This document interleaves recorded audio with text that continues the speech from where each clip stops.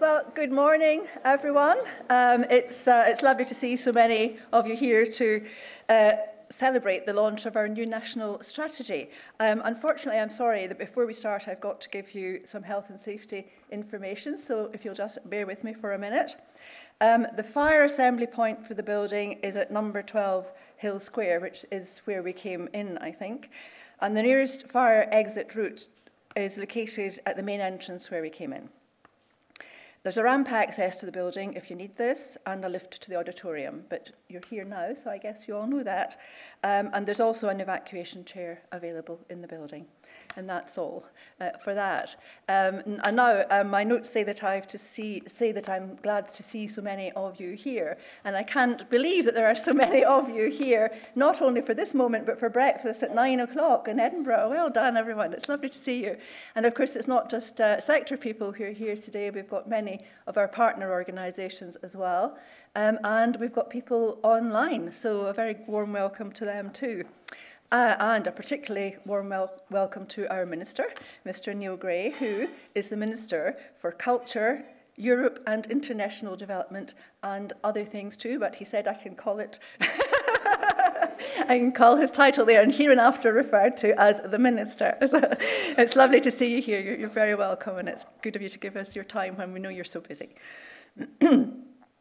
I did say that it was wonderful to see people here from so many different organisations, and it is surprising how many partnerships we do have along culture, heritage, tourism, education, climate and social organisations. So it's a very, very wide network that we have. And the range and breadth of the audience today reflects the huge potential that there lies in museums and galleries to work with others and to improve the quality of life for people all across Scotland. So we're not on our own. And we've also just completed some research into tourism and how important the museum and gallery sector is to that, not just because people come to Scotland to visit our museums and galleries, but also because people want to know about our history and our background and so on. And we are capable of and are making a huge contribution to tourism and the visitor economy. And it's precisely this wide range of participants from across our sector of 450 museums and galleries and from our partners and stakeholders that has developed this strategy. Everyone has been consulted and no doubt consulted several times over to produce the work that we now have before us today. And of course, this is the second strategy for Scotland's museums and galleries that we've produced. And this one builds on the achievements of Going Further, which guided our collective work from 2012 to 2022. And you may remember we launched the last chapter of that just days before the COVID breakdown. And at that time I said, so much has happened since 2012. Well, my goodness, what a lot has happened in the last 3 years too. But Going Further, it wasn't just that it was the first national strategy for museums and galleries in Scotland. It was the first of its kind in the UK at that time. And of course, it was fully endorsed by the Scottish Government and supported fully all through the course of its preparation.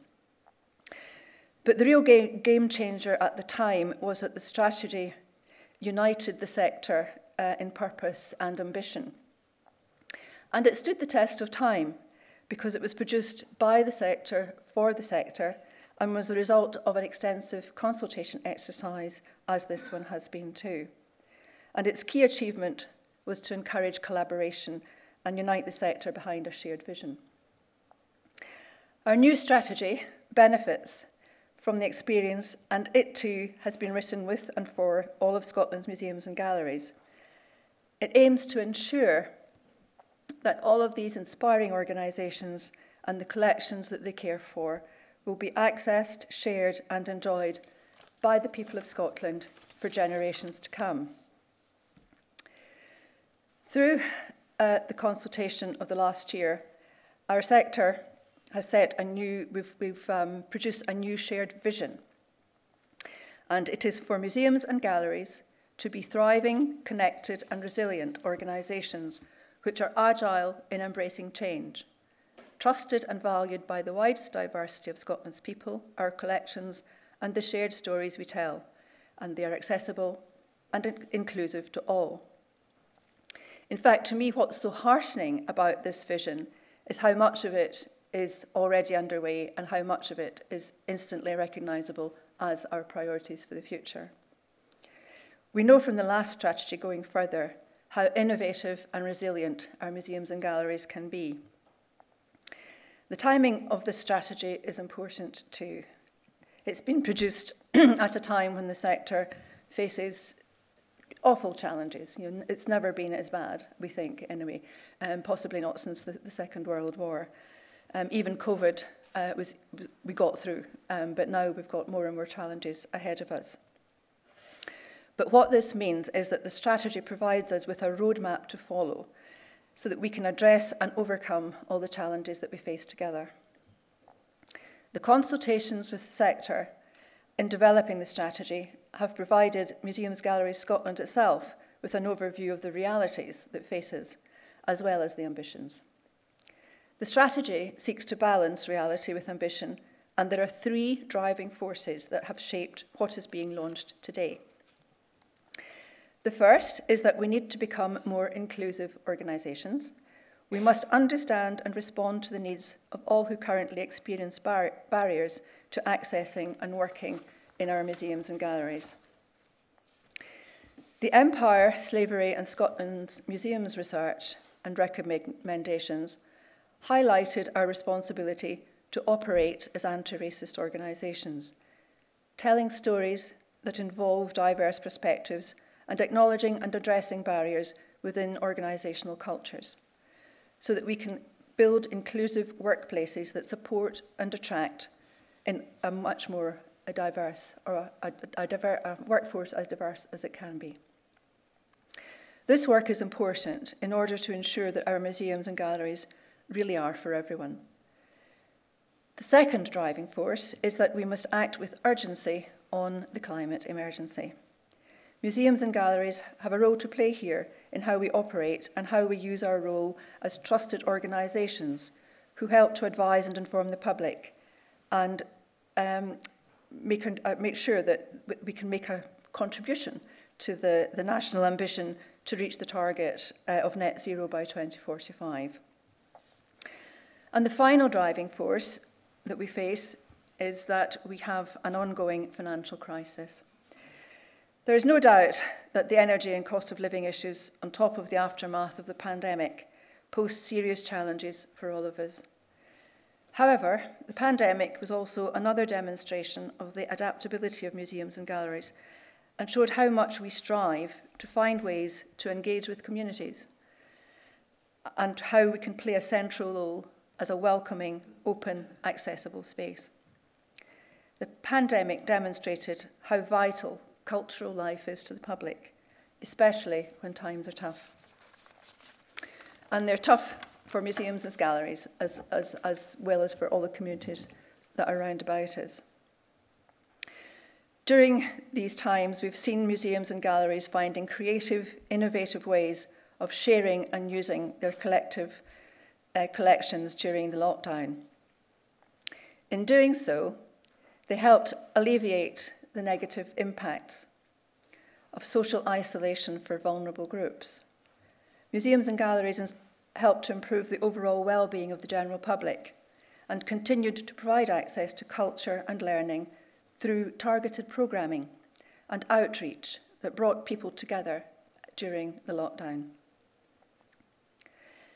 Our passionate and dedicated workforce, including our many volunteers, upskilled, particularly in digital communication and campaigns that broadened and created alliances through partnership working. Our business support programme has been particularly successful in this. This programme facilitates skills sharing, making efficient use of resources, and builds workforce resilience. And that, in turn, increases the capacity to make positive impacts for the public. Partnership delivery has been woven into the actions and subsequent outcomes for the sector and has provided a platform for Museums Galleries Scotland to create an ecosystem that helps shape and support our activity. During this morning's session, you see the tables all laid out for the next bit, we're going to hear more about the strategy with its three intertwined strands of connection, resilience, and workforce. We'll be hearing from a panel of experts, both from within the sector and from our partners, and they'll share their ideas on how the strategy can inspire the making of, can inspire us to make use of all the opportunities that will arise for collaboration. The strategy has been developed in alignment with those of our culture and heritage partners to ensure that Scotland's museums are contributing to the wider frameworks, including United Nations Sustainable Development Goals, Scotland's National Performance Framework, and Scotland's Culture Strategy. So today is a chance to recalibrate, refocus, and reprioritise in a new social and economic context, a chance to learn from and take inspiration from one another. But importantly, it's also a chance to recognise and celebrate the positive impact which our sector has had and will continue to have in the future. It is, however, all very new. And so to help us all get a better idea of the work that lies ahead, we've actually prepared a short film to introduce the new strategy. And so we are going to show it now. It's just 2 minutes. Museums and galleries are vibrant threads in the fabric of Scottish society. They connect the people of Scotland to their communities, their environment, and their place in the world. They strengthen our culture, encourage tourism, and enrich our lives. But the world around us is changing, with new challenges, ideas, and ways of working. To stay relevant, Scotland's museums and galleries must aspire to be trusted, valued, and enterprising spaces. They must contribute to our collective well-being, education, and sense of identity. They must care for Scotland's collections and be accessible and inclusive to all.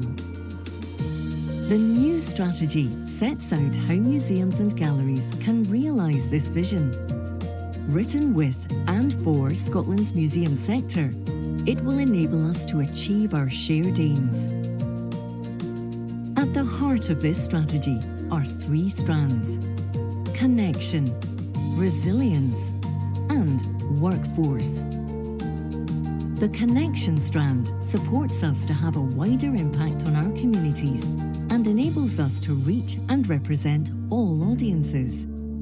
Resilience highlights how we can embrace change in collaborative and resourceful ways. And workforce underscores the importance of creating jobs and workplaces which are fair and fulfilling for all.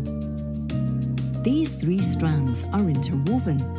Investing in our workforce provides our people with the skills and confidence to connect with their communities, which in turn helps us build a more resilient sector.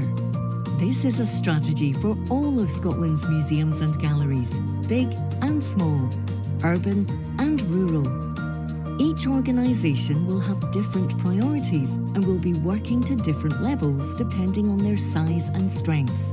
The successful delivery of the strategy will ensure that Scotland's museums and galleries are thriving, connected, and resilient organisations that share collections and stories which are accessible and inclusive to all.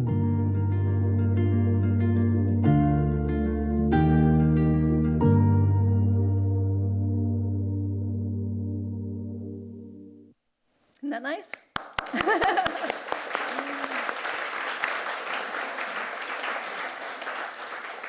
Right, there's now going to be a competition to see how many of those museums that you can all recognise. have you got them? So we can look forward to hearing about the priority areas and how Museums Galleries Scotland will support the work of the sector later this morning. So I've just got one more thing to do, which is that I want to take the opportunity to thank Scottish Government for its continued support, and particularly financial support, and particularly during the pandemic when we really did manage to keep museums living and surviving the pandemic. The money was much needed and extremely welcome. And also thank you for being so involved in the production of this strategy. And as I said earlier, we're very pleased that the Minister is able to be with us today, and could I invite him to come onto the lectern, up to the lectern. And can I say, you can't see very well. I apologise for my stammering. There's no light here, but do please come up and say a few words.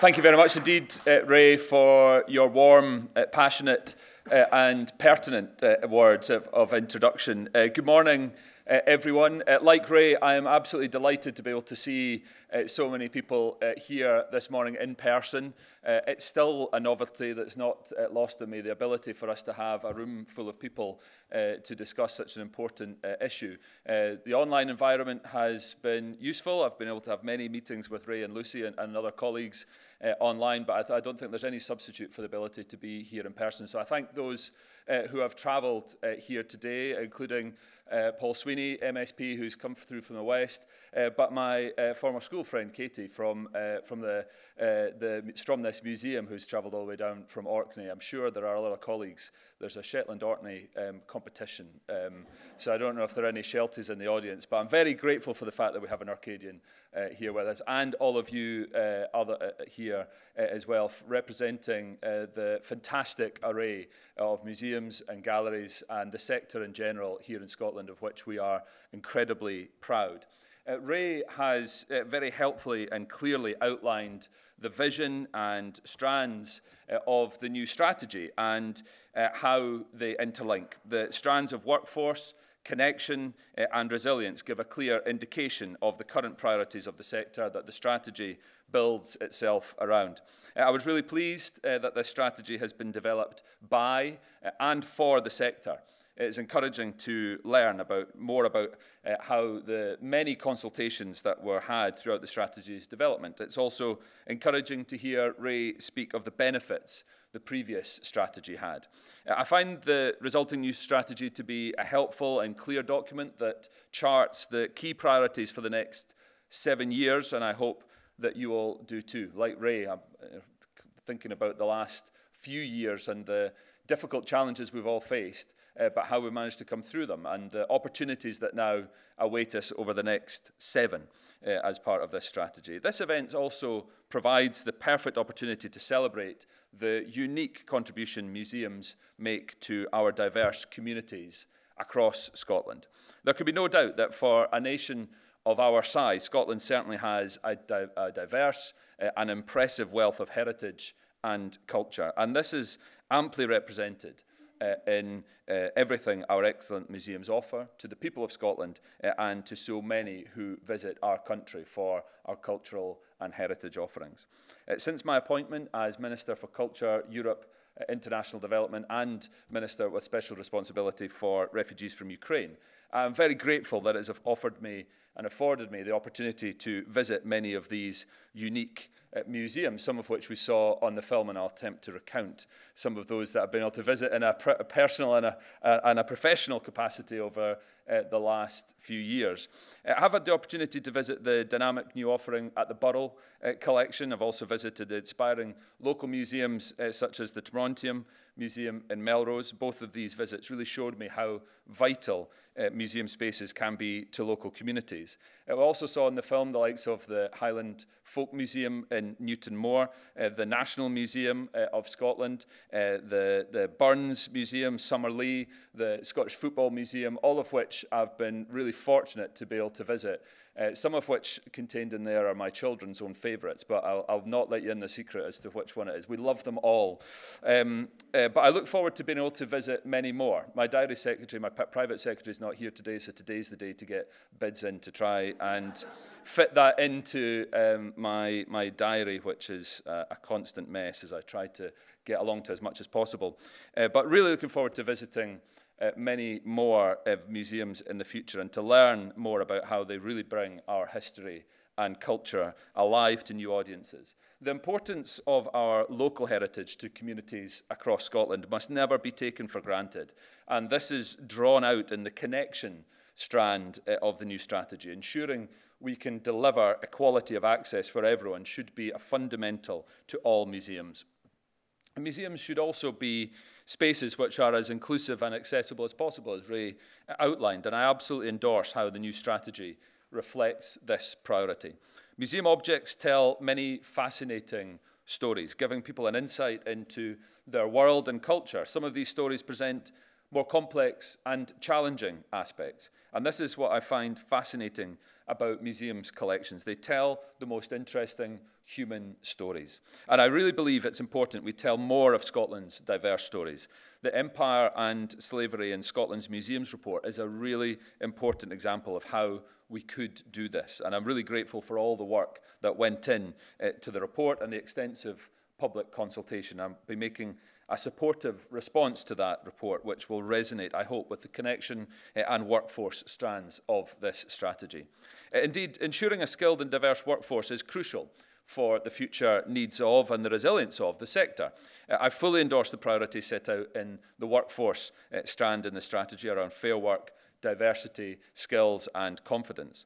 Investing in the workforce is one very important aspect of the action we need to take for the resilience of museums in the current financial and cost of living crisis, in the current economic climate. Given the cost of living challenges and the tough financial situation we are all in, we have to prioritise activity that is going to create a more resilient and sustainable sector. And with resilience challenges in mind, I'm really pleased, I'm delighted to be able to announce today that an additional £500,000 of capital funding will be provided to Museums and Galleries Scotland. This funding will be to increase resilience in the museum sector, including enabling more energy efficiency projects to be funded. And I want to take a moment to recognise the key role that Museums Galleries Scotland plays in supporting the museums sector in Scotland and to thank them for the work that they continue to do. In the regular discussions I have with MGS, it's clear that they are passionate and about championing the sector, and Lucy and her team do a really great job ensuring they understand the challenges and opportunities that you face and also keeping me informed of these. The Scottish Government continues to recognise the important contribution that the museum sector can and will deliver to our communities and to our national priorities, including the economy, our journey to net zero, and our health and well-being. The increased funding for resilience will assist the sector to be more sustainable, ensure it is better able to address these priorities. And it's important to continue to draw out and communicate these examples of what museums do. So I look forward to hearing from Lucy and Ray how the new strategy delivers for Scotland's museums. And I would like to conclude by expressing my sincere thanks to Lucy, Sai and Enya for organising this launch event, and to everyone here today for your enthusiasm, commitment and support for Scotland's museums. Thank you very much.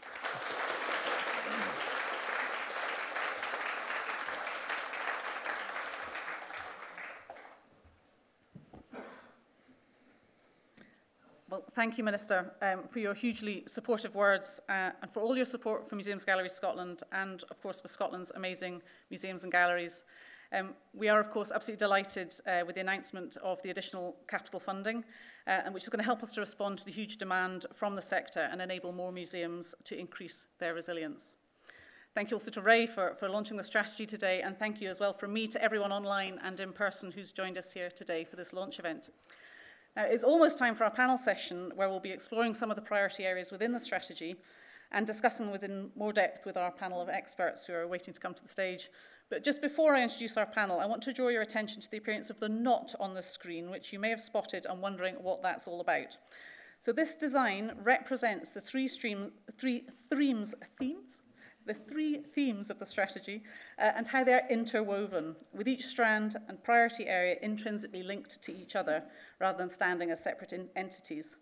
So I'm delighted to introduce a short animated video that we've created to help explain the strategy strands and the priorities that are going to inform our collective work to 2030. If we could play that.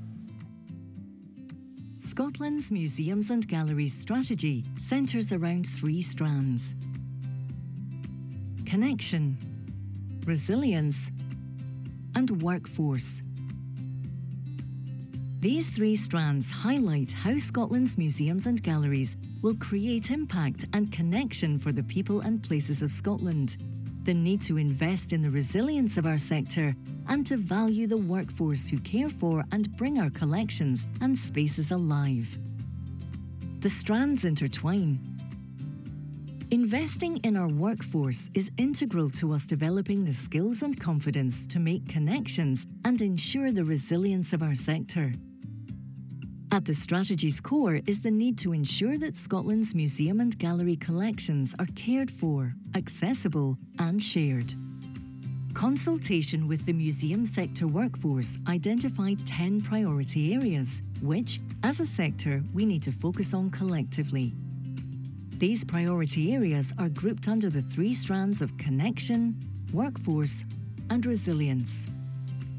As the three strands are interlinked, the priority areas link too, so development across all areas of the strategy will help realise the strategy's vision.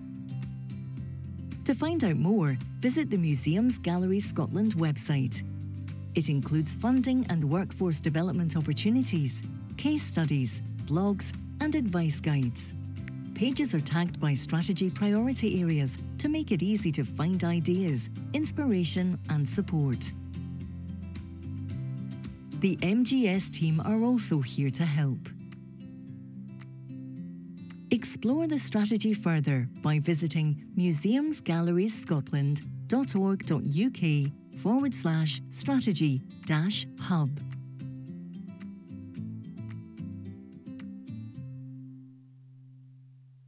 Great, well, I hope that that's a helpful little film just to help visualise how that strategy is going to work in practice. Now, I'm now delighted to invite our panel to come to the stage and join me. And we're going to explore 4 of the 10 priority areas in more detail. Would you like to come and join us?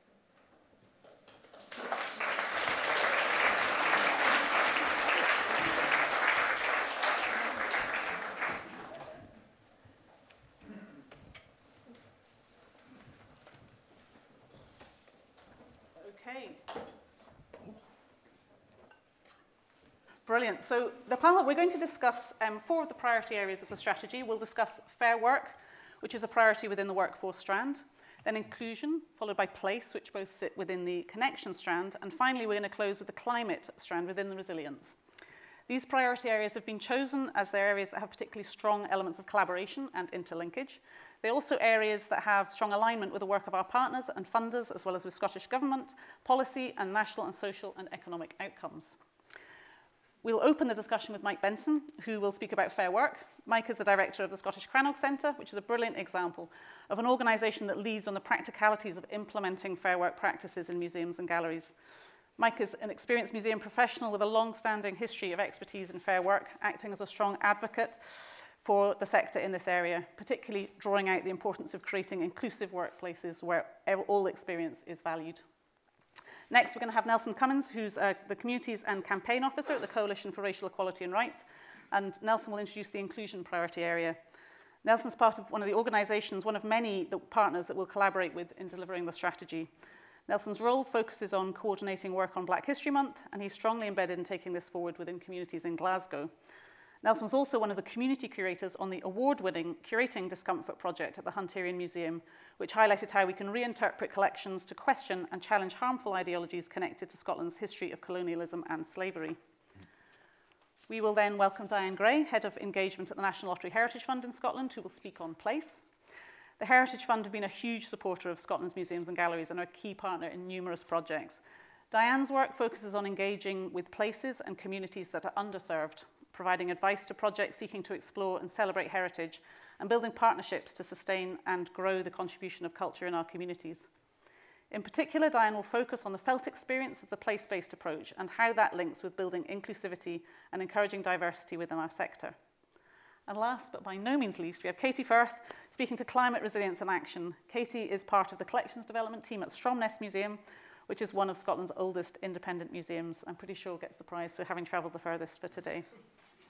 Katie brings a strong sector focus on why climate action is so relevant and important for museums and galleries, not just from a social justice point of view, but from co-creating partnerships and relationships with the local community.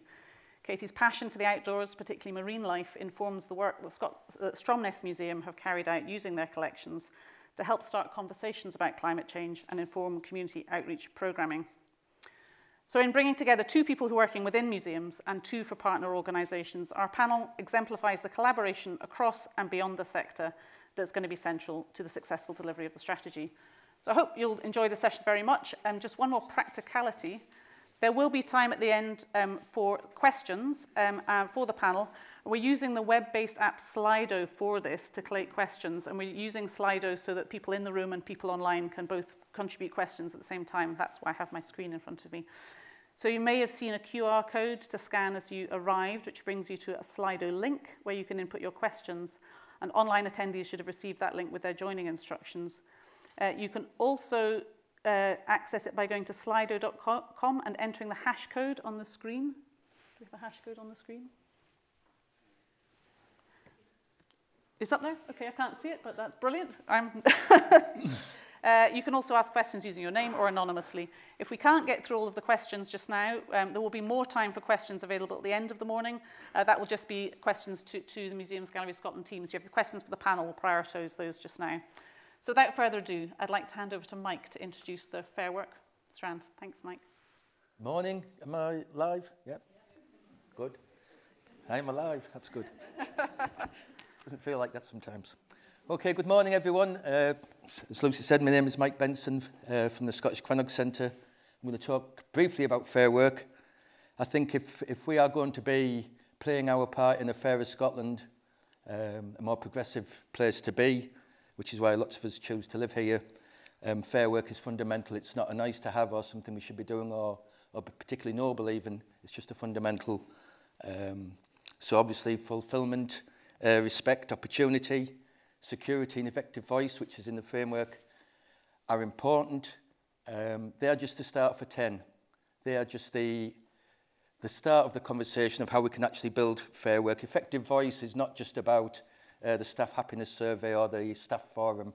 It's a day-to-day conversation that needs to happen between everybody within that organisation, big and small. I don't buy the idea that only small places can work this way. So we align that framework, if you like, with different ways of recruiting, different ways of connecting to people into the workplace, into the museum sector, and then you create a diverse workforce. If you have a diverse workforce and fair work, you then can engage better, I would suggest, or would argue, experience tells me that I'm right, with diverse audiences in better ways, in more meaningful ways. And again, that is something that happens every day.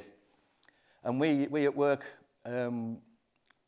we have a term called feltness, and it's where people can feel that freedom of self that the workforce have at work, where everybody's contributing in their own ways, in the way that suits them best, in the way that their talents can be unleashed and their interests unleashed with this diverse workforce. And that feltness is felt internally, it's felt by our visitors. So all of the evaluation, all the conversations we have with folks that come to see us is around it's the staff, it's the workforce, it's the people here that make it every time.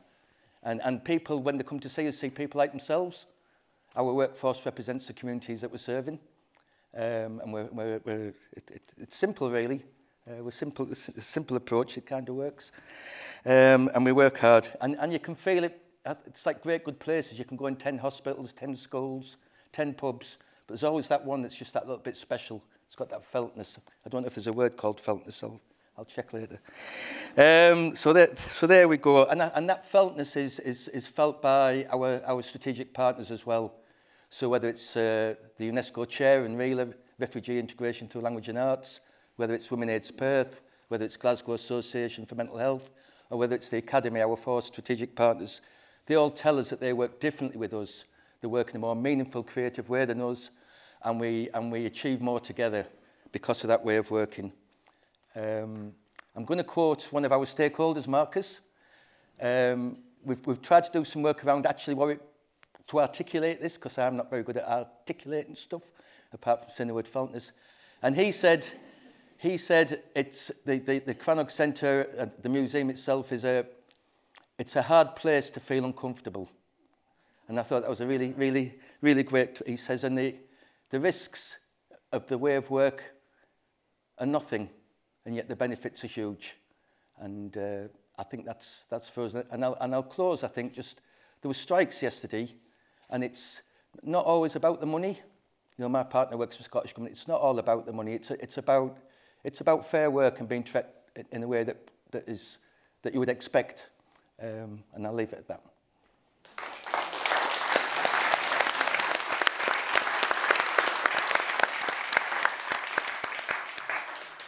Thank you so much, Mike. And I know the MJS team are huge fans of the way that you work, and it is a very, very special place. And it is that unpicking, that approach to, you describe it as a very simple thing, and yet replicating it elsewhere is not something that everyone's managing to do. So I'm sure there's more we can do to try and unpick that.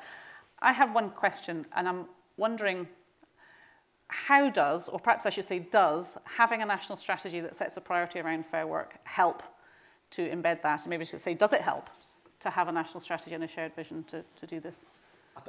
Yeah, it does help, because it gives us I think as Ray said, it gives us a roadmap, it gives us something to measure ourselves against, it encourages the right conversations within the sector. I think that's key, and I think the influences from the centre, if you like, from yourselves pushing outwards, will create those conversations where we can all benefit from learning from each other and challenging each other. We don't challenge each other enough, in my view, to get to these points. And so I think I was excited when I saw I was pleased. I was excited. I was chuffed that fair work is there, because it's if the fair work element isn't there, nothing is there. Nothing is there. Seriously, if within organisations, if leaders and the organisations aren't working in a fair way, then they aren't doing the jobs. And I think this will help test that. Brilliant. Thanks, Mike. Does anyone else on the panel want to pick up on anything Mike said? Or we can have a discussion at the end if you prefer. Okay. So thank you very much, Mike. And we'll take the questions together at the end. So we'll move on and invite Nelson to speak about the inclusion priority. Yeah, good morning, everyone. It's lovely to be with you. So before I go into a bit more detail around the inclusion priority, I thought it was really important to sort of set the scene in terms of why discussions around inclusion are so important. I'm going to do that through the frame of discussing anti-racism, because we're an anti-racist charity and that's where our expertise lies. So in Scotland, if you're minority ethnic, you're more likely to experience poverty, you're more likely to experience poor quality housing, you're more likely to experience barriers and discrimination in the workplace. And racism impacts people on a structural and on a personal level, impacting key areas that shape outcomes in health, well-being, and in wealth. And I think that is really important to sort of outline, because it's sort of the duty of all of us, it's the duty of all of us across multiple sectors to engage in actions to combat racism and to challenge inequalities and to prioritise inclusion. So I was quite happy actually when going through the strategy to see that it references a desire and strategic aim to embed anti-racism, anti-ableist values into organisational cultures and programming. I think prioritising that is really key and is a sort of key outcome and strategy to do when engaging in anti-racist practice in particular, but also engaging in sort of wider practices to achieve that aim of inclusion. And I think it's something that is quite often missed within the museum space, or perhaps has been missed until now, the actual key role that museums can play as spaces. And Mike was just talking about fair work. I think it goes without saying, museums are key employers, and that focus on inclusion, that focus on anti-racism has a very direct impact on people who work in museum spaces, but also just the wider narrative and the wider issues that museums can shape and be at the forefront of. So museums are key sites of education, they're key sites of learning, particularly in a country like Scotland that has a history of empire, a history of slavery, and the legacies of which shape the racism of the present. Museums can be a key space to discuss those issues and can be a key space to educate people on the full and the true history of Scotland. I know that's something that has begun to be being done. You know, there's ongoing work in Glasgow museums. There was the Creating Discomfort intervention at the Hunterian Museum in Glasgow that began to explore some of the ways in which those legacies are present within the Hunterian's collection.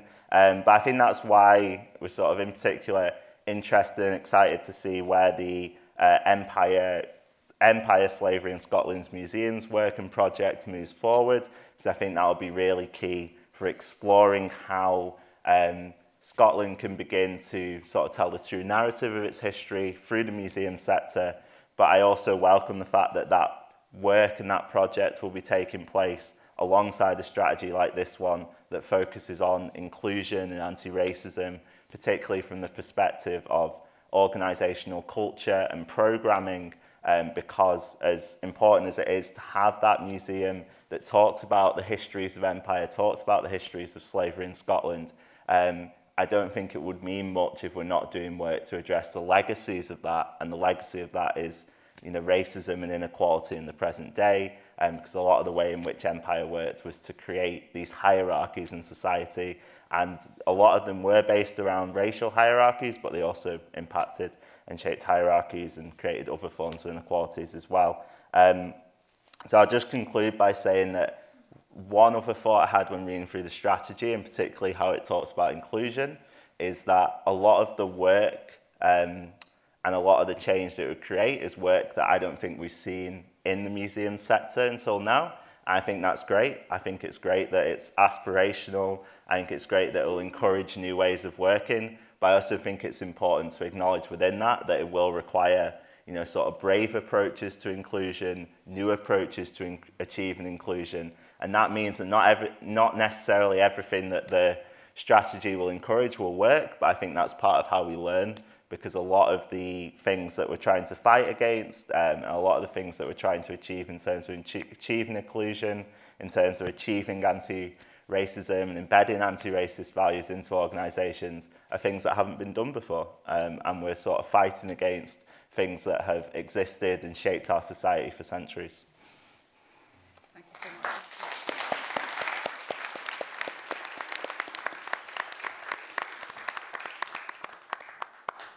Powerful words, Nelson. Thank you so much for that. And I suppose there's a long way to go. We've made a start, and that's hugely important. I'm just wondering if you could just say a little bit more about the kind of partnerships that we're aspiring to in the project. You say there's quite a lot of outputs of working with a particular community or addressing a particular. How can we turn those individual projects into actually changing our organisations to be more inclusive organisations? Is this the right way to go about that? Yeah, I think so. I think the fact that it focuses on sort of embedding those values into organisational cultures and programming is really important. I think a lot of the time approaches to sort of community engagement and approachment to engagement with communities aren't represented in museum spaces is quite often focused on bringing groups in for like one project, one piece of work. Groups may not get an opportunity to engage with the wider workings of the museum. There might not be that much change actually or impact across the museum. So I think that focus on cultures is really important, because to me that says, you know, an emphasis on engaging with senior management and all staff within the museum and going sort of all the way through. And I think that is really important for sort of changing that and making sure that the sort of engagement with groups that are quite often marginalised in museum spaces isn't just a sort of one-off thing, and actually sort of takes hold and has a deeper lasting impact. Fantastic, thank you. Well, it's going to take commitment, isn't it? And it's not going to be a quick fix, but it's something that MGS is really committed to, and working with partners such as yourselves. We very much look forward to the coming years and what we can achieve together. So thank you for that. Does any of the panel want to come in on anything that Nelson said, or do we want to keep going through the presentations, and we'll pass on to Diane to talk to us about place, and we'll pick up your questions on all the subjects at the end. Good morning, everybody. It's a real pleasure to be here today and to be discussing the importance of place-based approaches in Scotland's museums, galleries sector. Place working is a significant part of my professional interest as Head of Engagement with the National Tree Heritage Fund, but also as Vice Chair of SURF, which is Scotland's Regeneration Forum. Each of these organisations takes a place approach to their work. So the National Lottery Heritage Fund has been focusing on projects with outcomes that create better places to live in, work in and visit, and boosting local economies. We support all types of natural and cultural heritage, and our place-based approach encompasses all aspects of history and heritage.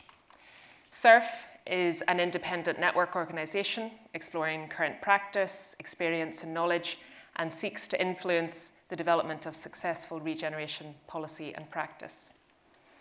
Of course, these are just two of the organisations that I'm involved with that prioritise and promote place-based approaches in Scotland. There's several other valuable organisations out there, and which I know that the strategy will aim to connect you with. For those who might need to become a bit more familiar, or just to refresh, so one way I suppose we're talking about place-based approaches is about understanding the unique character of a context of a particular location of a place, and using that knowledge to inform and shape museum and galleries' work. Many museums across Scotland already take this approach in one form or another, often without realising it and perhaps using those terms and that language around it. Whether it's through collaborating with local communities or displaying and preserving local collections, Scotland's museums and galleries are already playing a critical role in bringing heritage to life in their communities. And as we go through this priority area this morning, I wanted, first of all, just to ask everybody in the room and online if you would think about a place that is special to you. So just take a moment. What does it look like? What does it sound like? What makes it special and unique? What stories and memories are associated with it? How has it changed over time? What do you want to preserve or protect about that place? What role, if any, do you see museums and heritage organisations playing in the future of this place? And most importantly, how does it make you feel? So we at the Heritage Fund have been really privileged to work with so many different museums and galleries across the country over the years. Because of limited time, I'm just going to mention a couple of examples. So taking a place-based approach, Linlithgow Heritage Trust quite recently relocated Annett House Museum to a new space in the Partnership Centre in the heart of Linlithgow. It now features 3 new galleries and a bespoke community space, providing fresh interpretation of the town's history and showcasing the Trust's rich collection of objects, photographs and archives. However, most importantly, participation and engagement are at the heart of this community-centred museum, with volunteers from across the area developing heritage-based skills and local people having the opportunity to participate in activities like art workshops and community archaeology digs. This approach ensures that community ownership of the heritage of Linlithgow is there and is sustainable into the future, and also, of course, is the town's only accredited museum. Another fantastic example of place-based approach is at Paisley Museum Reimagined project. Since the project began, they've engaged with over 90 local people to shape story-led displays in their refurbished museum.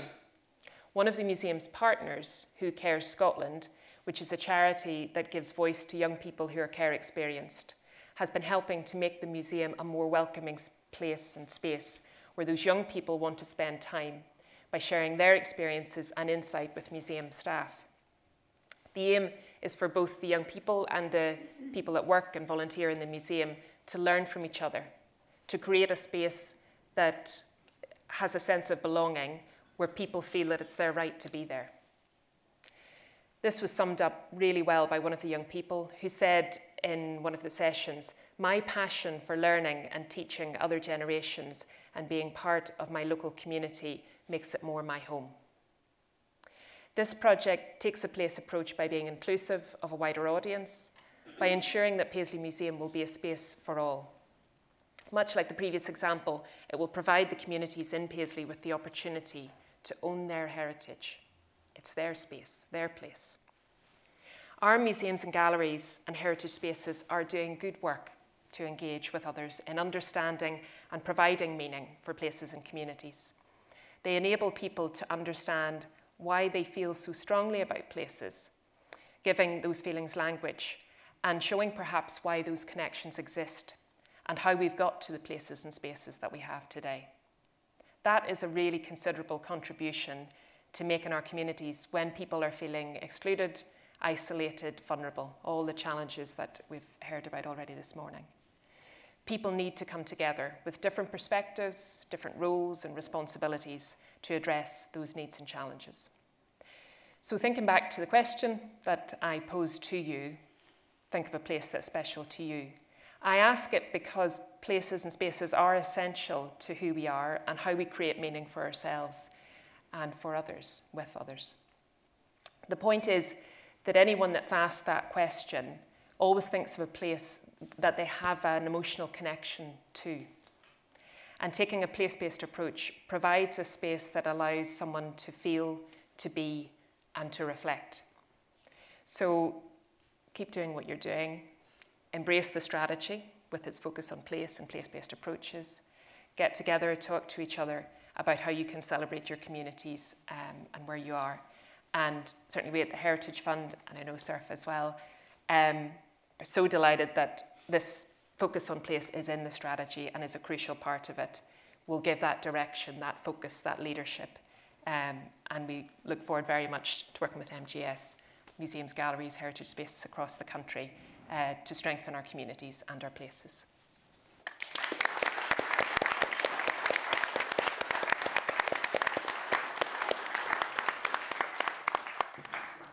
Thank you so much, Diane. There's so much I could pick up on that, but actually I want to, because I know the Minister has other appointments and needs to get away quite promptly, so I don't want him to miss his old school friend talking about climate. So if we can move straight to Katie and we'll have a discussion afterwards. Okay, well, thank you very much for having me. It's great to be down from Orkney to be here in person.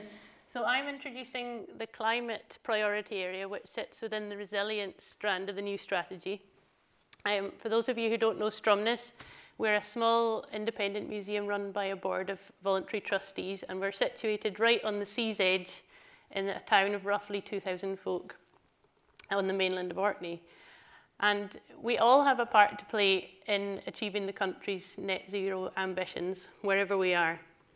MGS's survey showed that almost 80% of respondents from 271 museums already describe climate change and sustainability as important to their organisation. And energy usage was ranked up at the top of what they're currently undertaking. Now, this can be tricky in Victorian museum buildings like ours, but we are working towards tripling our loft insulation, which is going to have big savings to our energy usage and bills. And we're also aspiring to a new museum extension, which will hopefully allow us to have a sea source heat pump. So getting energy from the sea, just like so much of Stromness's heritage. But being part of our local community means that we also can source purchases locally, because we need our town to prosper in order for our museum to thrive. And this has a knock-on effect on decarbonisation. But for us at Stromness Museum, climate action is more than LED light bulbs or insulation. The Board of Trustees, alongside the museum staff, have decided that in order to remain relevant and resilient, we have to take on a new role in our community. So we are striving to become an anchor organisation for climate change. We think that museums have a unique role to play in communicating the climate crisis to the public. And this is starting to embed itself in the work we do. Schools are starting to come to us when they are studying climate change. We've been running workshops on the Arctic environment and how they're being affected by climate change. And this topic dovetails perfectly with children studying Dr. John Rae, Orkney's great Arctic explorer, in a way that teachers hadn't imagined before. We've been using our collection in new ways to inspire the next generation of Orcadians to care for and record their natural environment. For instance, we teamed up with a local environmental consultancy and other marine scientists to offer rocky shore surveys to the local primary school inspired by our seaweed collection. We simply couldn't do what we do without our range of partnerships. We work with marine recording citizen science project Sea Search to ensure that the data collected from our snorkel safaris makes its way to national databases. And our current winter exhibition on how fossils can communicate the 6 mass extinctions has relied heavily on expert help from out with our organisation. We work with academic institutions such as the University of the Highlands and Islands, where 2 of my colleagues have been speaking to a museum curator on the island of Niue in the Pacific. Now, the Heritage Centre in Niue was destroyed and 90% of their collection wiped out in Cyclone Heta in 2004.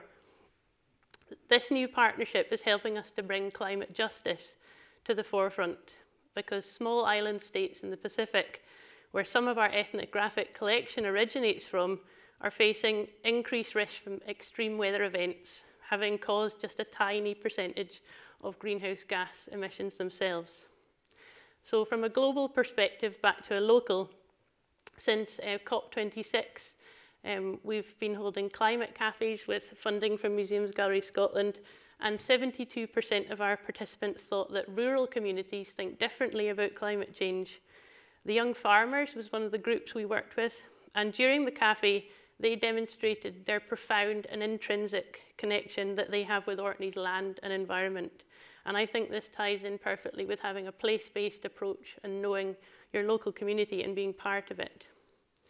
And finally, in order to protect our planet, we need to feel connected to it. And museums, not only those with natural history collections, have a unique role to play in fostering these connections. Thank you.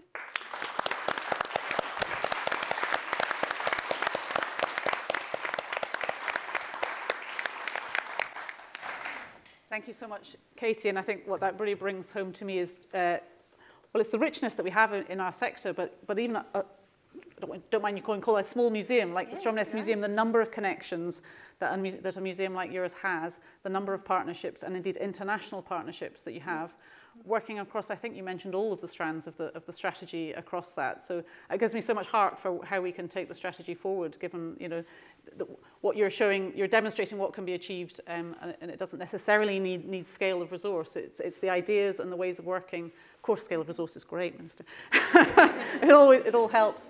But actually, what can be achieved by working in the right ways and with the imagination and creativity that you're showing. So thank you for that. Oh, thank you. Right. So we're going to move on to the questions that we've got now.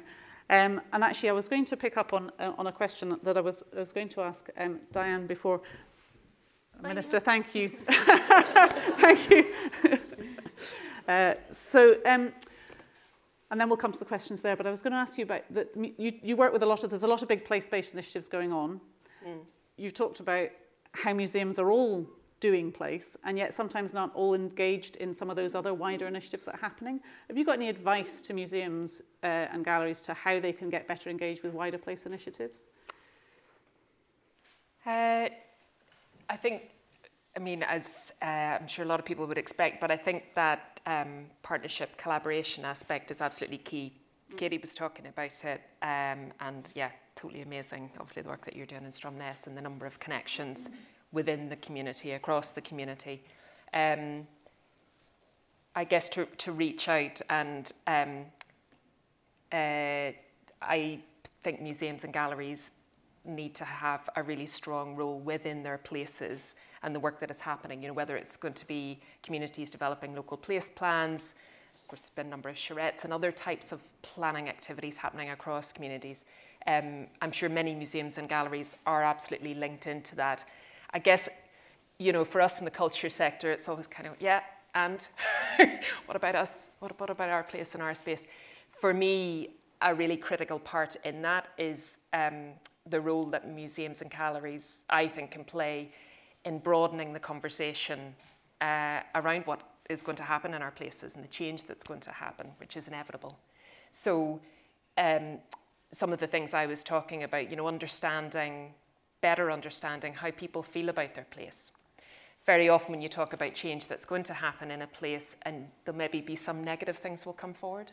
Change can be tricky, it can be difficult, create tension, sometimes conflict. It can be really challenging. But underlying that is very likely to be a really positive care and concern for that place. Perhaps a feeling that there's a risk to the security and comfort that people have in their places, and they're a bit concerned that that's at risk. So it's the work that museums and galleries do so well is holding that space and those conversations. And to me, if we can bring more to the fore those voices about how people feel about their places and bring that to bear in some of the decisions that are taken, I think that could be really powerful. Thank you, very interesting. So we've got questions coming in. Now there's a range of different questions. Some of them are sort of directed for the panel. Some of them are more MGS questions, which we'll take later because I want to make use of the panel that we have here. There's a question here, which is how can we collectively ensure greater diversity in key roles in a sector that historically has not been a viable career choice for many in BAME communities? So I suppose, I don't know if we want to, but Mike and Nelson, I imagine you both have something to say about this, about the diversity of the workforce, and what do we need to do together to try and bring people, a greater diversity of people into the sector? What do you want to go first? Or? You can go first. Yeah, sure. That's a good question. I think there is one thing that always stands out to me is that a lot of museum spaces don't actually tell sort of histories and stories that particularly, I think, resonate with minority ethnic people. I think particularly minority ethnic people, you know, who've lived in Scotland for a long time, or born in Scotland, quite often don't see sort of their experiences of Scotland represented in museum spaces. And I think that in itself is very alienating and, you know, makes it quite an alienating space for people from that background to want to go and work in the sector. But I also just think there's sort of much like wider outreach work, you know, work around sort of things like internships, on-day apprenticeships that needs to happen as well. And I think part of it is actually acknowledging the scale of the problem, the depth of the problem, to then get in a position to sort of take actions to address it. Because I know it's something that has sort of come up more and more of a recognition of the sort of lack of diversity in the sector, but I think there needs to be more work done to highlight how deep the problem is to then figure out the actions that we need to take to address it. Thank you, and I think we talked about the importance for a diverse audience. This isn't a quick fix, is it? Because actually, Mike, you talked about people coming to the crowd and seeing people that look like them, that feel like, and so the starting with the workforce and diversifying the workforce seems to me to be key to that change of if you want to have a more diverse audience. Is that? Yeah, and again, it sounds simple. Yeah. and I think just picking on what you were saying there about quite often we do a lot of projects or we do a bit of work with people. It's about locking it into the governance. You know, I've got, you know, chair of trustees and deputy chair sat at the back there if you want to have a word with them later. And Fiona, who's there, is actually leading from the trustees' point of view around our fair work and our diversity of the workforce. So it's not a project at the side or something that we're thinking about. It's embedded in the governance, and it flows right through. You know, and it comes along to meet, you know, the partners and everything else to ensure that it's locked back into the board, as well as you know the ambitions of the staff. It's locked in right across the workforce, and the workforce does include, of course, it does your trustees, and them having that approach as well and that leadership there to keep characters like me on my toes and ask me the hard questions to ensure that that's those spaces. And the other reality is not every 16, 17, 18-year-old person in Aberfeldy, which is the nearest town to us, is gagging to work in a museum. They are not waking up each morning thinking, by gum, I'd love to be working with that collection. Because they aren't. They couldn't give two monkeys. So we've had to go in there and do an awful... So when we launched the apprenticeship programme, we didn't get a single applicant. Why should we? Because, you know, we advertise that those folks aren't going to be on the MGS website looking to see where the jobs are. So obviously you start from the other end. We went into school, we worked with the social services, developing the young workforce people, the young person guarantee folks, and we created a support network. You can't just bring these folks in either. We have to get the culture right. We've done all that. So I think it's a big picture thing, and that's why I look it back to the governance as well. It's not just a simple, we'll just have one of those in the team. It's an overarching philosophy, which I hope came across earlier on. I don't know if that makes any sense. It makes perfect sense. Okay. Yeah, it absolutely does. Luckily. Thank you, Mike. Thank you both.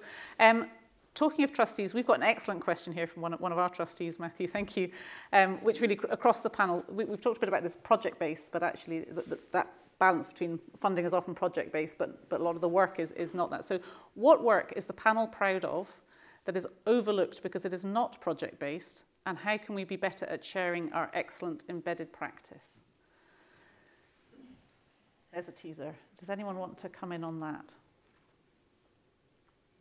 Well, when you mention that, it makes me think of all the work that's done in collections, you know, just physical caring for collections, sorting out backlogs, clearing spaces, redoing spaces, all the work that goes on behind the scenes, and also the research that goes into, objects and finding out provenance, and all that work doesn't normally get the sort of big wow stories, but it all has to go on in order for all the other work to go on. It's a really important point, isn't it, Katie? That because it's not the newest thing. It's the and it gets sort of thought of as the bread and butter work, which it kind of, but actually it's the fundamental source of everything, and that's why we put it in the middle of the strategy, because actually to give it its own, it's the root of everything. It's the purpose of why museums exist. So it's there in the centre as relating, and the work that you do in relation to climate is based on your collection. So it's the collection that enables you to tell those stories, isn't it? And gaining greater knowledge of that collection and making the connections with people who know about it. So, and it's also critical to us being able to tell more diverse stories. That's all has to come from the collection and the truths about that as well. Thank you for that. Any other thoughts on work that is overlooked, Diane? One thing I'm really proud of that we've done in the small team that we are in Scotland for the fund, it was, well, there was an initiation that we every year we have a theme and a focus that we work with our committee and staff team on, and we take time aside. And back in 2019, we decided that the focus was going to be on working with ethnic minority communities. We didn't even call it racism or anti-racism then. We said, yeah, that's an important focus. What are we doing? And then the murder of George Floyd happened in May 2020. And we realized we needed to totally change or shift or accelerate what we were doing and how we were looking at the work that we're doing and how we're engaging. And so we embarked as a staff team and committee jointly on a programme which we undertook just across our team. There's nothing public about it particularly. We embarked on a series of conversations. We involved a facilitator who's an expert on inclusion and diversity. And we heard from a range of different contributors and speakers across the sector and out with the sector. And I think we really went on a journey as a group of individuals and as a staff team, and as I say, with our committee members as well, which was, I think, hugely powerful in the work that we do now and the place that we've been able to get to. And we know that there's a huge amount more that we need to do, but it really, I would say, was one of the most meaningful things I've ever done in my career. And I look forward to doing a whole lot more. But, yeah. Thanks, Dan. That's great. We talk a lot in MGS about it's not just the what, it's the how.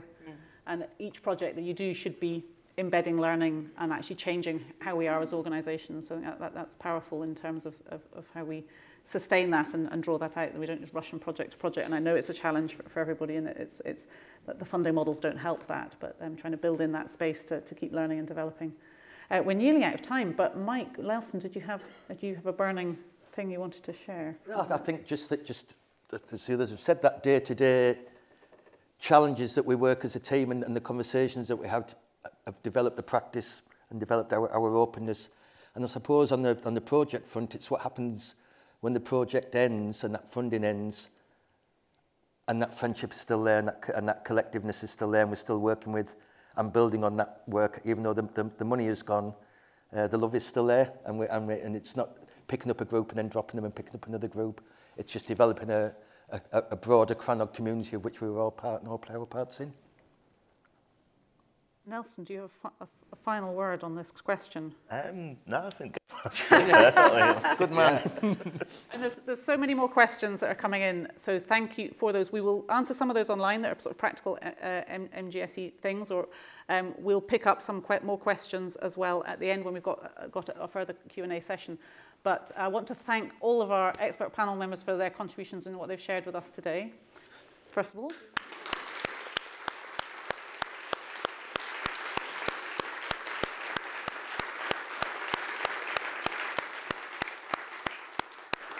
so we now have a refreshment break. We'd like to, we'll rejoin after the break to talk a bit more about the practicalities. We're going to talk about the changes to our grant outcomes and how we use our funding to support the work of delivering the strategy. We're going to have a bit of a showcase of our new website and the resources that are being launched today. But thank you all for joining us for this session, first of all. Please do have a refreshment and be back here for 11:15.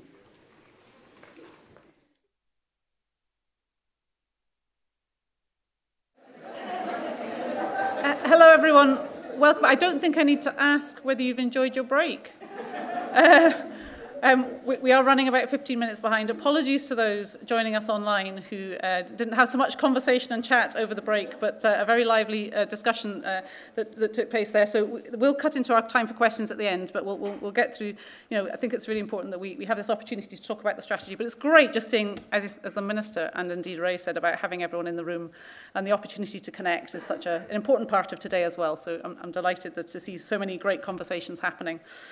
So welcome back to this session. We're going to be going into further detail on how we're going to deliver the strategy. So the first part of the morning hopefully provided you with a flavour of the concepts, the themes and ideas behind the ambition and vision for the strategy. And this next part of the morning is to provide some more practical information and guidance. As we said, this is a strategy by the sector for the sector, and it's been developed in collaboration with you, and MGS will continue to work with the sector and our partners to facilitate and deliver it. Thank you to those who've already indicated interest in collaborating with us on the delivery of the strategy. We will, over the coming months, be providing further detail on how we'll take this forward together, and we're keen to hear from any other organisations who want to be involved. So the strategy itself is predominantly an online publication and can be accessed via our Strategy Hub page on the new website, which has gone live this morning. More on that coming very soon. And on the website, you'll also find films, case studies, and other guidance on how the strategy will be delivered by MGS and by the museums and galleries sector. Being online, it means it remains a live document where we can share progress against the strategy, respond to evolving needs and opportunities. It's also an opportunity to showcase the great work that you are all doing to deliver the strategy, so please do keep sharing your work with us. We were determined to create a practical strategy that remains useful throughout its lifetime, and that led us to this online approach. This is a bit of a live experiment, and we will keep reviewing how that's working and look forward to hearing your feedback. We have also printed a limited number of excerpts of the strategy as an aid memoir, which set out the actions for the sector. Copies have been mailed to every museum and should be arriving around today, but please take your copies with you wish to today. Now, just want to touch on another major piece of work that has informed the strategy, which has been the National Survey of Scotland's Museums and Galleries. So conducted by DC Research, this huge piece of work, the first of its kind in over 20 years, has given us invaluable information, not simply about the size and shape of the sector, about our workforce, but also about funding models, skills gaps, and the sector's current and immediate priorities and needs in different areas related to the strategy. This data provides us with a powerful baseline from which we can measure progress against the strategy. And I want to thank all of you who took the considerable time to respond to that research. One of those surveys lands as a brick in your inbox. But thank you for the time. It's so important that we have this data. And we look forward, we'll be sharing that report in the next fortnight on our website, and we'll be delving into it much more detail in the weeks and months to come to inform our strategy delivery and our advocacy work. And we hope that data will be valuable to others in their work as well. So without further delay, I'd now like to welcome Gillian Simerson to the stage, to the rostrum indeed, she's on the stage, to speak about how our grant outcomes will change to support the delivery of the strategy. And I also just want to take this moment to tell you that Jill is newly promoted to the role of Head of Museum Development. And I'm absolutely delighted to welcome Jill to the executive team, where we know her 10 years of experience and expertise within MGS will bring deep knowledge to the sector and to this important role. Thank you.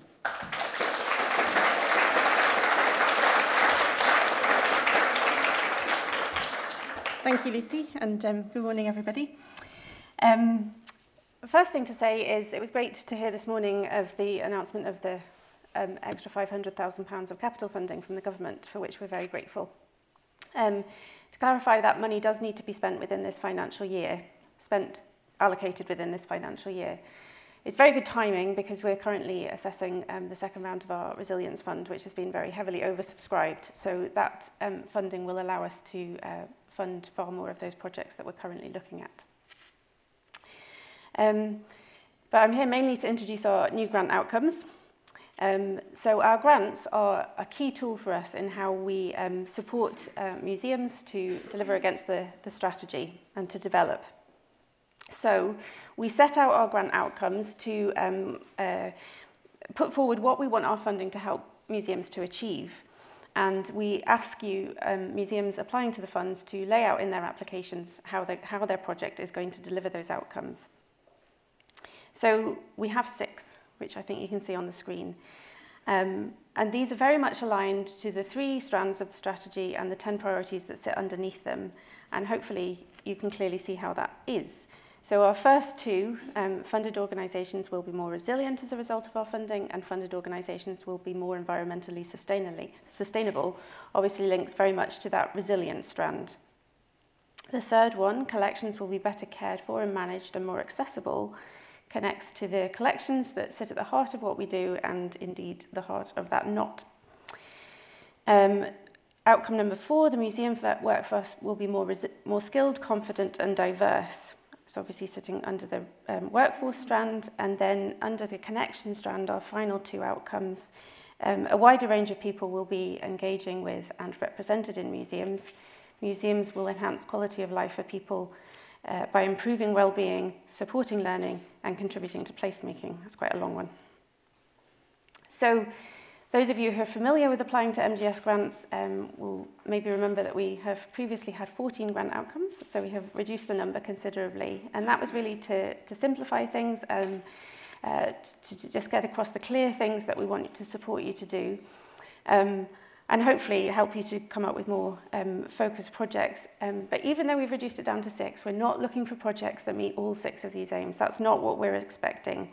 We just want to see well-developed projects that will deliver and make a demonstrable difference against some of these outcomes. If we could have the next slide, please. Thank you. So alongside these grant outcomes, we've got something a little bit new.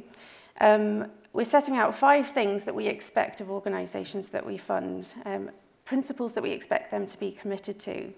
And I'll just go through them. So the first one is fair work, and hopefully you can see again how they tie up with what we've been talking about this morning in the strategy. The second one is taking action to meet net zero targets and tackle the biodiversity crisis. Thirdly, becoming more inclusive. Fourthly, we want museums who are applying to us to be invested in sustainable strategic development, and we want them to be working collaboratively wherever possible. So these apply regardless of the activity that you're asking us to fund. We want the organisations that we support to be being shaped by these commitments and for their projects to sort of evolve out of them. But I want to be very clear that this is about demonstrating a commitment to these things. It is not the case that you have to be leading the sector in all 5 areas to access MGS funding. This is about just telling us that, and showing us how you're actively addressing these things in your specific circumstances and at your stage of development. So there will be questions at relevant places throughout the application form that help you to tell us a bit more about that. But as is always the case, speak to the grants team if you've got any questions about how you would demonstrate these things in an application. So that concludes my run through of the outcomes and expectations commitments. I know that what people really want to hear about is the 23-24 grants programme. Good news is we're announcing this today, and it will be familiar. The Museum Development Fund is coming back, and as is the Small Grants Fund, and we'll have 2 rounds of the former, 3 of the latter. The forms will be a little bit different because obviously we've updated them to help you to demonstrate which outcomes you're going to meet and how you meet these commitments. So yeah, that's really all I have to say, but the dates are all available on our new website, which makes it time to hand over to Kelly. Thank you.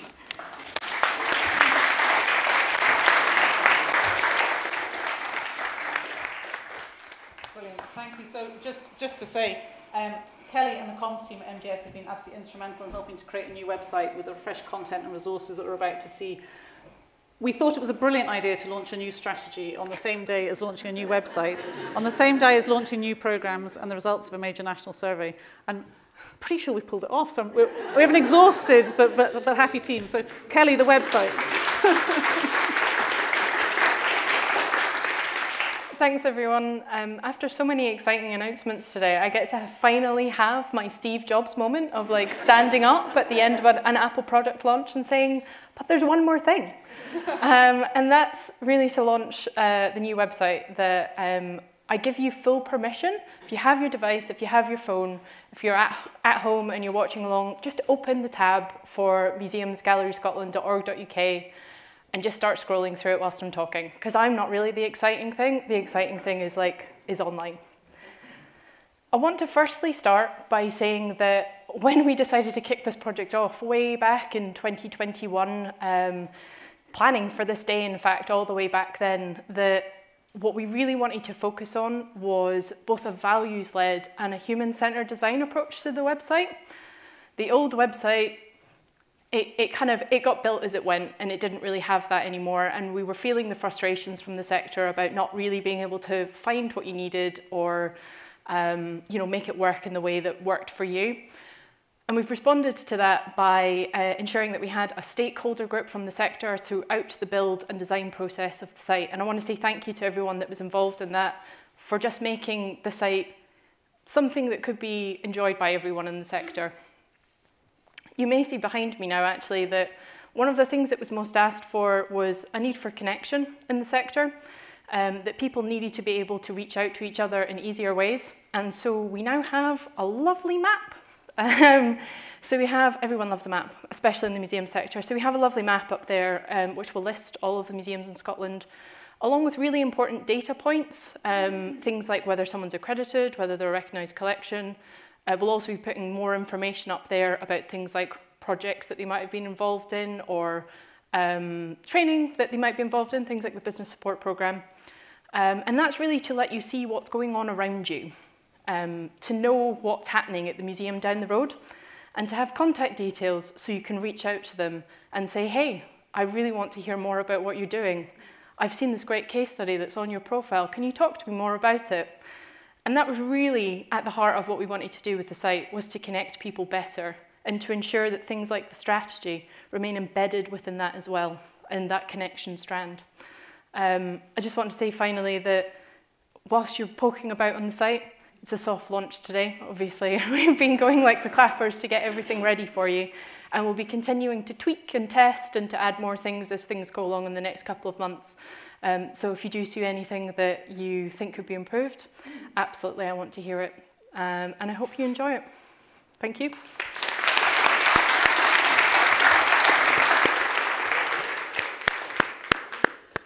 Brilliant. So thank you, Kelly, and to Jill.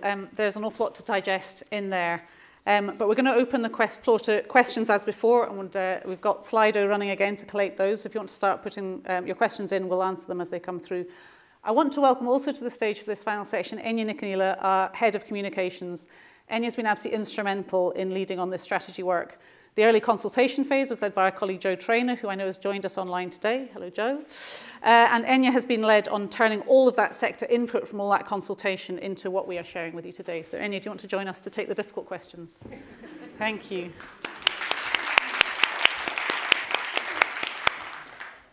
Right, so we have our most voted for question. Enya, I'm going to come to you first.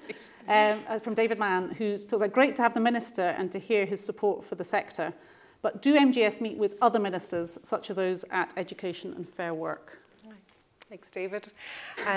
Yes, we do. I mean, certainly the Minister Gray is, he's got a commitment to support culture and he would be our primary contact, but absolutely we engage across all ministerial sections across the government as well too, and work closely as well with the Cultural Committee, ensuring that they're up to speed in terms of how the sector is and faring. I think a great thing about this strategy is that now that we have this and this work set ahead for us in the sector as well too, part of our work just now is looking at the business plan and how MGS supports the sector and really making sure that our advocacy voice is strong and targeted as well too on behalf of the sector. So please always get in touch, let us know the good stories that you have and what we can share, because these are things that we can share with the relevant parts of the government as well too. Brilliant. Thank you, Enya. So I'm just looking at questions in here. There's a question here from Sharon, Sharon Heal. Thank you, Sharon. How do we ensure that anti-racism and decolonisation are embedded and not just temporary interventions? I mean, obviously that's a question, not just for MGS, it's a question for us all as a whole sector. And I think it is that collective responsibility to do that comes across in the strategy and the consultation, and I think we're seeing a lot of sort of commitment to doing that.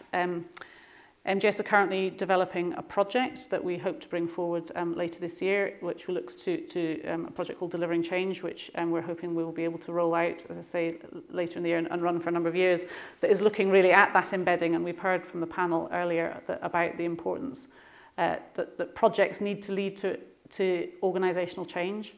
And at MGS, we're really keen that we think about what that means for us first.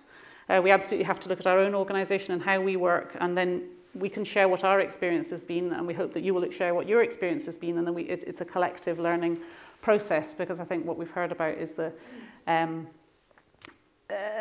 this is long-term change that we're needing here, and so short-term projects need to cumulatively pick away at that. Because of the way the sector is funded, short-term projects are always going to be a reality for us, but they all have to keep contributing and building. And we hope by having things like this website, which is a platform for sharing not just our work, but for sharing your work, we see that as a key part of our role to facilitate that joint learning and learning from each other, and MGS has to listen as well as talk. So I think that's a really important part for us. Sharon, I don't know if that answers your question, but got a thumbs up, we'll go with that. Okay, other questions? Of course, I'm the only one who can see these, apart from the panel. I'm looking if there's any questions for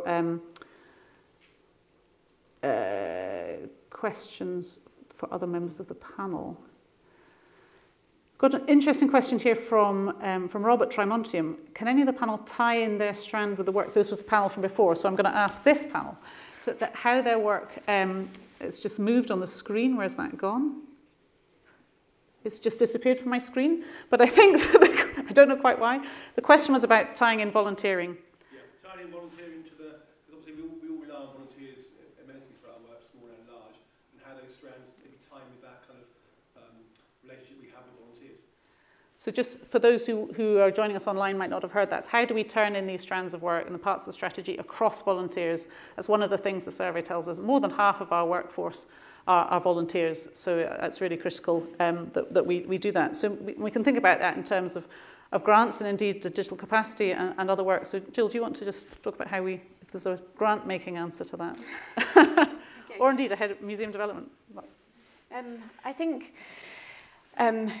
when we talk about workforce, we are talking about everybody in the workforce, because we're so aware that it involves so much of the workforce is volunteer, and so when we're talking about diversity, that's got to be amongst our volunteers as well. And we know the sector raised particular issues around that. I can hear something funny, I hope I sound okay. raised issues around the struggle sometimes to diversify the volunteer workforce in particular, attracting younger people into that. So we do have programs that are around specifically that, trying to engage younger people in the workforce. I'm struggling a little bit on the grants in particular, but I think what we're looking for in the grants is that volunteers are treated fairly as well, and that where it's appropriate, obviously a volunteer doesn't get paid, but where it's appropriate, they do get suitable remuneration for their contributions and so on. So we absolutely look, when we're assessing grants, as to the status of who is being involved, whether they're paid staff or volunteers, and how they're being engaged along those fair work principles. Thanks, Jill.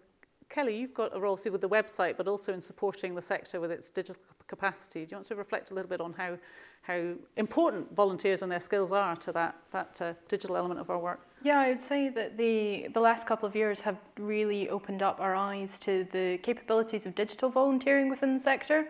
It's something that's been reflected a lot in places like Make Your Mark, which is a website that actually hosts quite a lot of these opportunities for people to volunteer digitally. Even down to things like people who take time to edit Wikipedia about our heritage are all making really valuable contributions to, in a volunteering capacity, to the work that we do.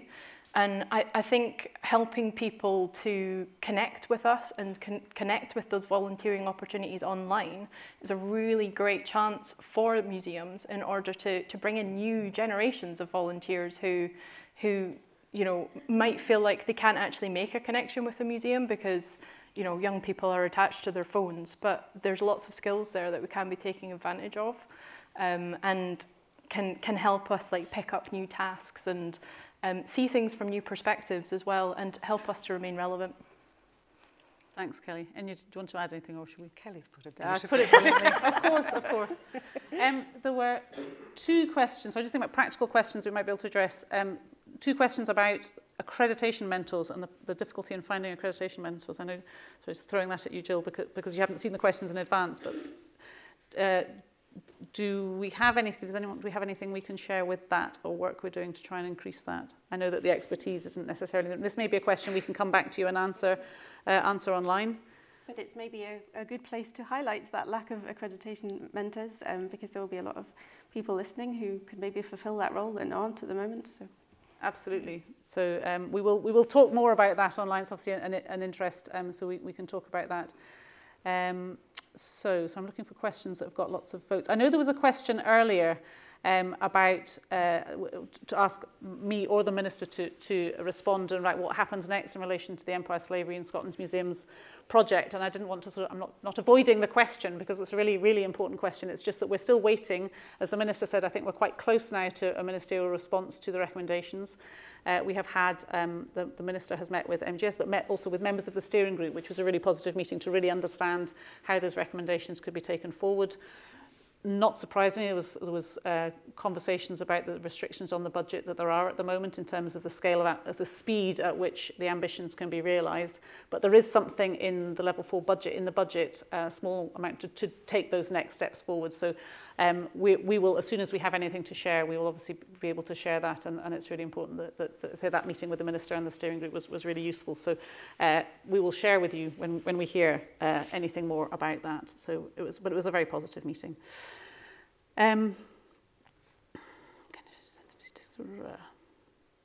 Question interesting one about how we work with partners to access different ministers. And the advocacy is obviously a key part of your team's work. Yeah. So how does our work with partners enable those different sort of cross-portfolio conversations? Do you see a greater opportunity there? Yeah, I mean, the work that the MGS stakeholder group did before, I think we started to really reach out and understand what the issues were, and I think that's something that we're very keen to build on, is just that understanding of what are the issues, where can MGS use our voice, where can we support others using our research or skills or the expertise within to really support others to be able to make that case. And I think as an organisation, that's something that I hope everybody knows. Please get in touch. We're accessible in that way, but also I think strengthening that voice and using the information that we have this big survey, the national survey results that we are going to be able to mine. There's so much valuable information there that we're going to be able to mine and then look at where that crossover is with the work of partners as well too, and then to see, one, who we should be working with, and that's been a key part of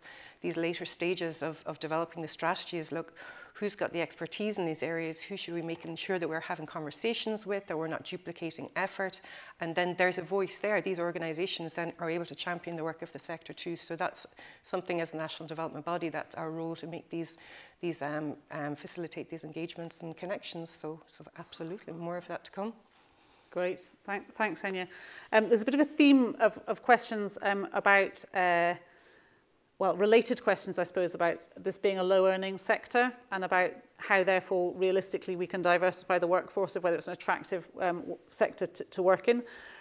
Again, what can MGS do about that? And what is our responsibility as a sector to do that? Because if we want to diversify the sector, we do obviously need to be attractive places to work. And it's not always about money. It's also about being fair and attractive and places to work where people feel invested in, feel valued and feel able to contribute, and Mike speaks very eloquently about that.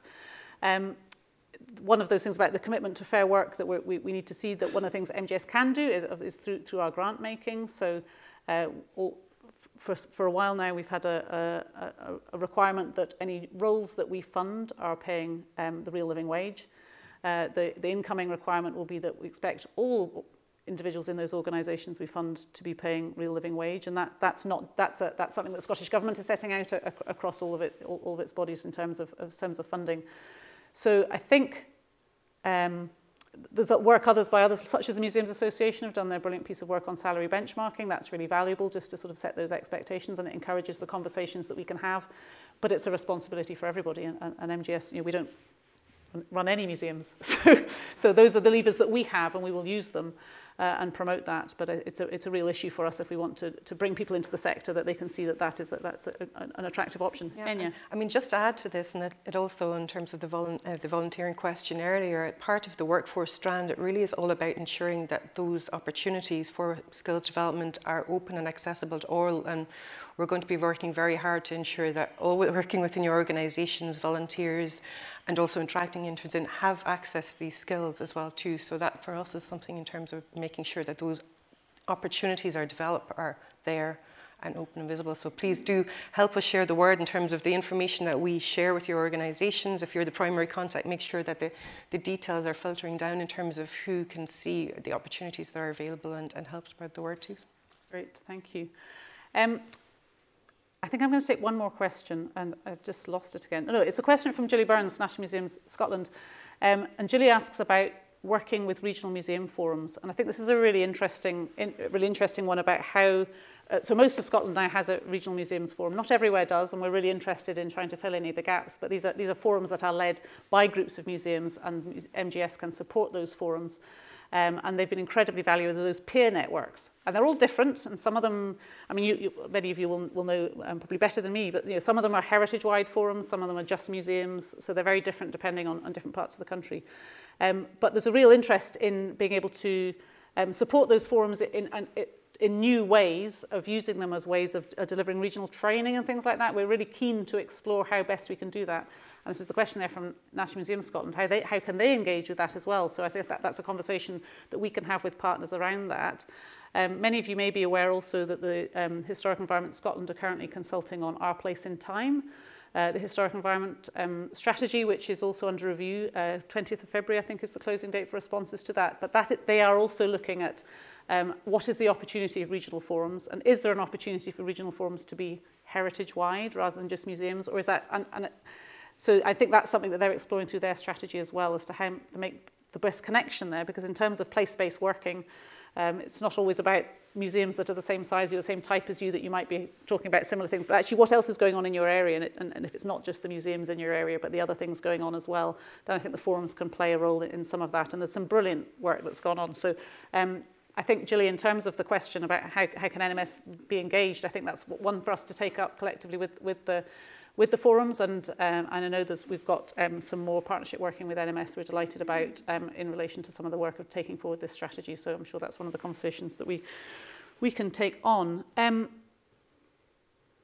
I think we are pretty much out of time, and there are quite a number of other questions here, and I think we'll maybe just pick them up outside might be the best thing to do. We've got a question around multi-year funding posts.